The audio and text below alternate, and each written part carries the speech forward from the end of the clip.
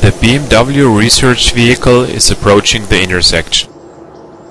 The recommended speed is displayed as a green area in the speedometer. A countdown shows the remaining red time. By arriving at the onset of green, unnecessary stops can be avoided.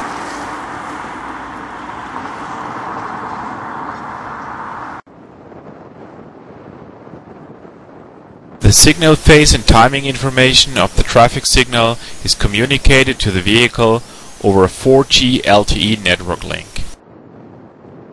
Based on the vehicle's engine and gear maps, an optimal speed trajectory is calculated that allows to pass the intersection with minimal fuel consumption.